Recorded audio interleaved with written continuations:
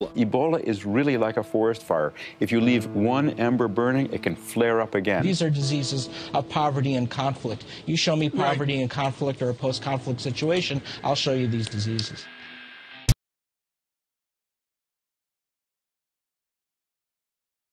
You better run from devil. You better run from devil. You better hide,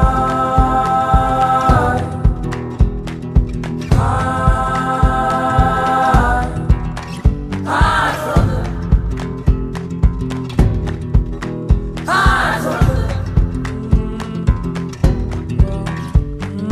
Young boy,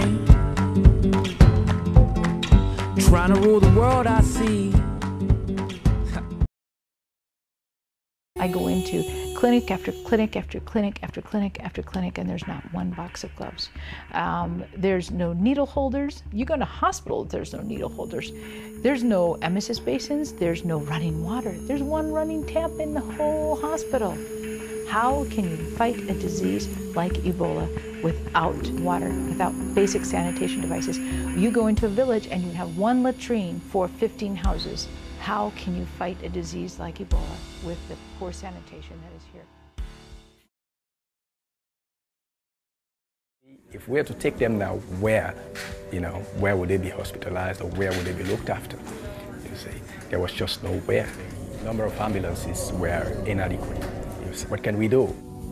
The whole is not doing enough. There are a number of countries that have capacity that have not yet stepped up.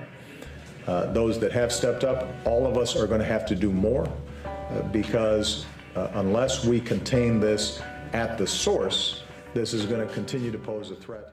As they wait for medical attention, they watch as 10 bodies are removed from the Ebola ward. The response was slow in coming. The support was slow.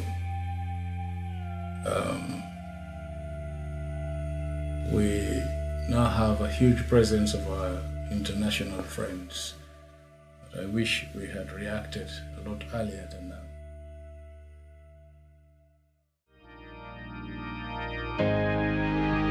Lights will guide you home and ignite your bones, and I will try to fix you.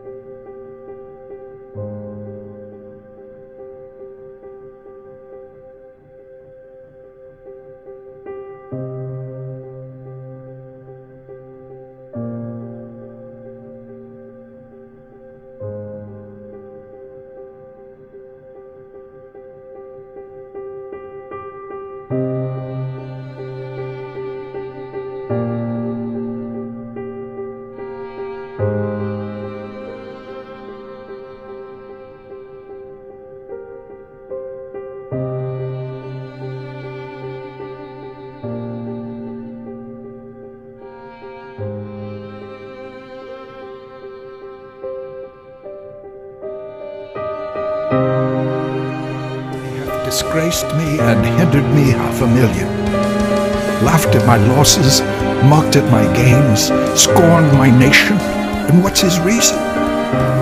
Fed with the same food, hurt by the same weapons, subject to the same diseases, healed by the same means, warmed and cooled by the same winter and summer. If you prick us, do we not bleed? If you tickle us, do we not laugh? If you poison us, do we not die?